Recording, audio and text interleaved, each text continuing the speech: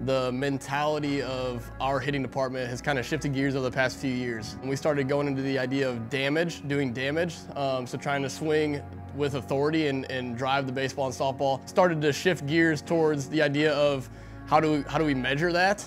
So we started going down the road of measuring exit velos and tracking that and tracking true damage through our off seasons. Going into the fall of 2019, one of our founders here, Brett Swift, was able to send me down to Miami, Florida to the Slugfest. The Slugfest is a big hitting convention filled with MLB hitting coaches and college guys at a high level, and so when I was there, I got to meet a lot of cool people, people with driveline baseball and even in the Cardinals program, trying to pick up pieces and ideas that we could take into our club on how to implement technology and how to use that technology to develop our athletes as a whole. We went out and purchased a couple blast sensors.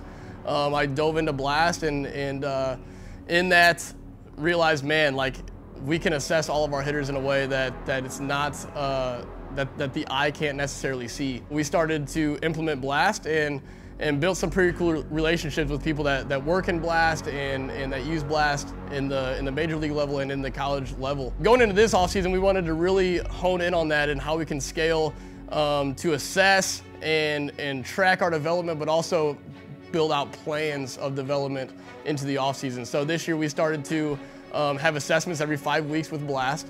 That's allowed us to bucket our hitters. So with playing, connection, rotation, all the things that blast measures, we're able to take those numbers and take our hitters that get their assessments and put them on specific paths for their development. We have players that are really working on barrel consistency, players that are really working on swinging harder. Everybody's different, and so we're able to take that knowledge, that assessment, that technology, and build out plans that are individualistic for our hitters. In doing that, those plans allow our athletes to get a lot more work in on their own because they have an understanding of those numbers and metrics.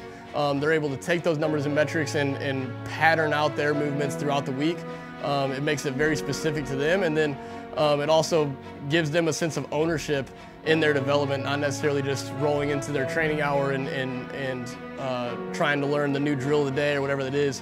They have a specific plan for them. They need to master that plan week over week and work that on their own as they go about their process through the off season. So technology has been huge for us. It's really helped us to hone in on specific development, but also still do it in a team environment to where it's competitive, it's fun, and we can really see gains and encourage each other as we grow and develop.